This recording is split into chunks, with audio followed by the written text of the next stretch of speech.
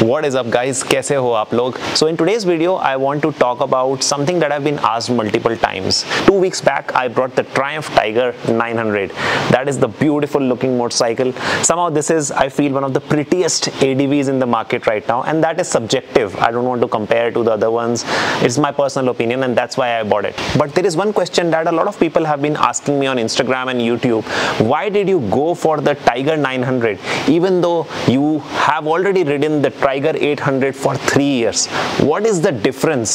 Is it just the additional 100cc of engine capacity, or what is it? Why would one invest in the same motorcycle again? The answer to that question from my side is that it's like buying the XUV 700 after the XUV 500. I'm no Mahindra fan, but just to give you guys an example, it's actually also like buying the new Mahindra Thar after the old Mahindra Thar. That is how massive the difference is between the 800 and the 900. In this video, I'll be talking about 3 major things that really convinced me to go with the Tiger 900, and I think that will answer a lot of your questions as well. So let us start with the first main difference. The first main difference, I think you have already heard in multiple reviews, is the engine. Now this engine from Triumph is nothing like the 800.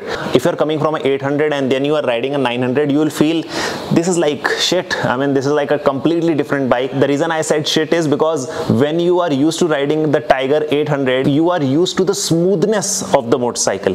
This motorcycle is not that smooth. It actually now feels very, very similar to a Ducati Multistrada 950 or even the Ducati 1200, 1260, right? If you have ridden those motorcycles, you will understand what I'm saying, because those motorcycles do not feel as smooth as an inline 4. The Tiger 800 used to feel very similar to an inline 4 motorcycle, very, very smooth throttle. When you would rev the motorcycle, you will get that amazing sports bike like exhaust note. In fact, Tiger ka to exhaust note is famous for its howl and the growl that it used to give. That is missing in the engine. But that being said, the characteristic of the engine is now so much better and so much more suited towards adventure touring. If we talk about adventure touring, I think there are 2 main things that every ADV rider wants in their motorcycle. One is low end torque and a powerful mid-range, and the second is comfortable riding ergonomics. The 800 used to have the second part, right? Comfortable riding ergonomics, all the creature comforts were there, but the 900 has really improved the low end torque. This bike now does not stall. With the 800, what I remember absolutely clearly is when you were in the bad rough situations, then you had to play with the clutch a lot, especially in the scenarios where you were stuck in those tough off-road situations. You had to throttle out the bike.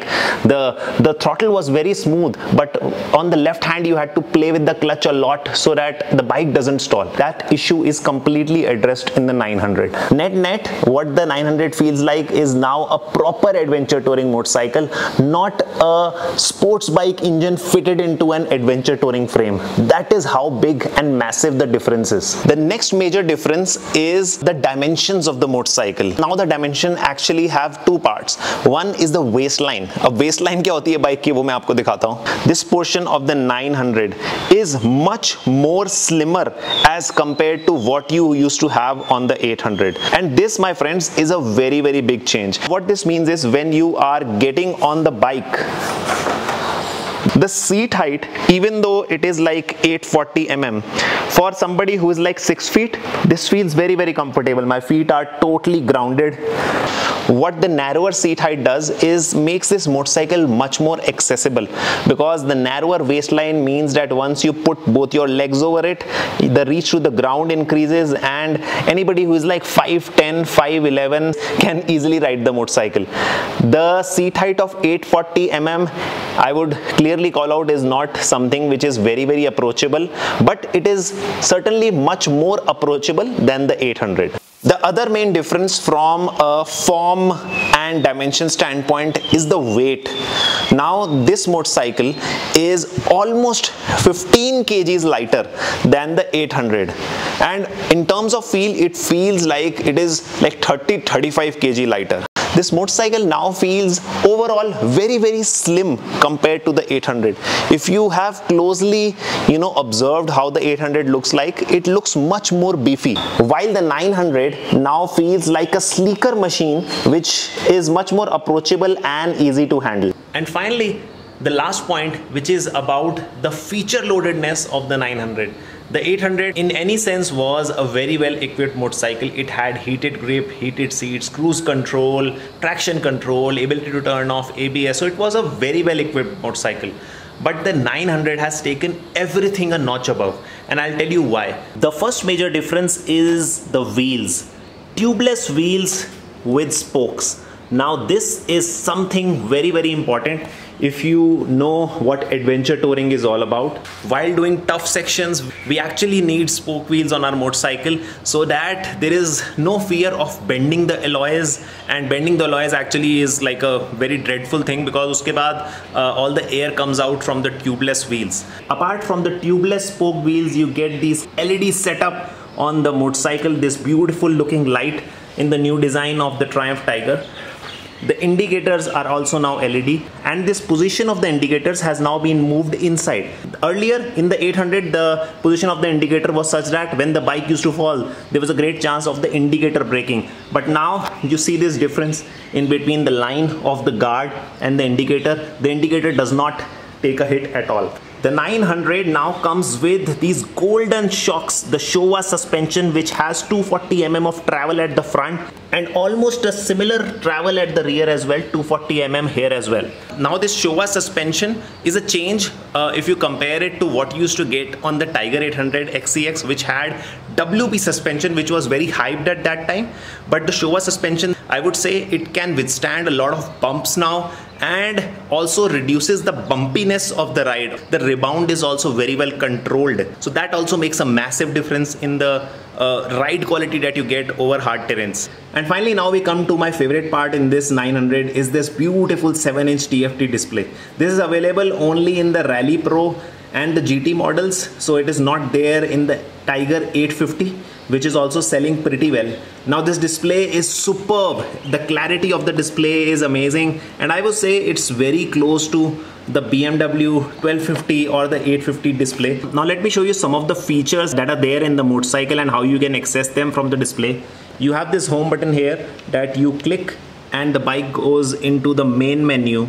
Now the main menu has the bike setup, you have the riding modes, the trip setup, display setup, Bluetooth. Yeah, riding modes, we have what, 1, 2, 3, 4, 5, 6 riding modes: rider, rain, road, sport, off-road and off-road pro. And in each of the modes you get an option to select the ABS, map, traction control, everything. Going to the bike setup, you have the Triumph Shift Assist, which is actually the quick shifter, and indicators as well, which can be auto basic, which means they can be self-canceling. What this means is when you're turning the motorcycle and you get back into the straight position, the indicators will cancel themselves, self-canceling indicators. Now this is what you call as bells and whistles in your premium motorcycle. You have traction control, which can be adjusted, enabled, disabled, and that is a simple service menu.